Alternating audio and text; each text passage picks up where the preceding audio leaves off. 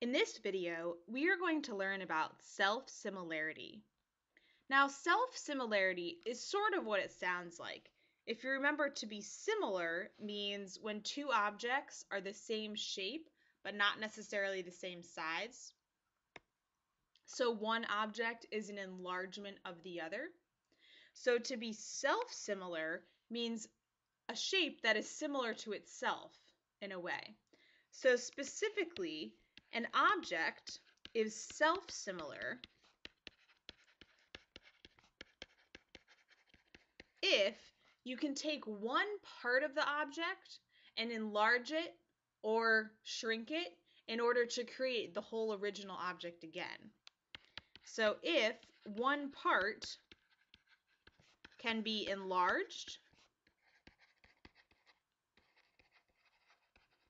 or shrunk to create the original object.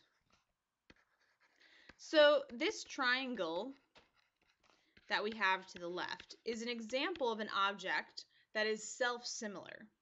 Because if, for example, you look at this part of the whole object there, the whole shape, you'll see that if you enlarged that, you'd have something that looks like the whole thing. If we keep going in and in and in, it will look like the same whole shape again. Another example we're going to look at right now.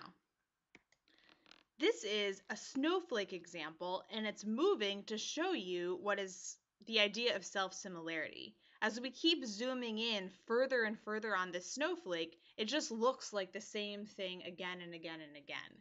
So the pattern is created over and over again. Back to our original triangle here, how you often will create an object that is self-similar is to repeat the same process over and over again, and that's called an iterative process. When you keep repeating the same thing again and again, each time you repeat, it's called an iteration. So for example, if we wanted to create this triangle over here, the first thing that you would do is make one big triangle. And then inside that triangle, you want to draw this other triangle such that, and I haven't drawn it perfectly, but you would want all three of these triangles to be similar to the original. Then you leave this triangle in the middle blank and do the same thing again to each of the three triangles here.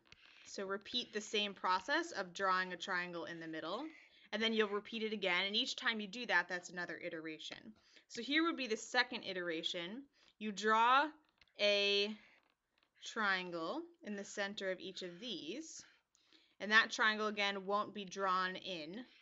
And now we have 9 triangles to repeat this in our next iteration. Those are right here. And it's going to quickly get very full. But the idea is you could keep repeating this forever and ever and ever. The only thing that's really stopping you is the sides of your pen and your eyes, because eventually, not too quickly, it will get too small. But if you kept zooming in, you would be able to do it. So the next iteration would look like this. Again, we draw a triangle in each of those 9 highlighted blue triangles. And now we have 27 new triangles to repeat this process in the next iteration, and it would go on and on and on forever. And that's why if we look over here at this one, it almost looks like it's shaded in because the process has been repeated so many times you can't even really see and distinguish between all the different triangles. So that's the idea of self-similarity.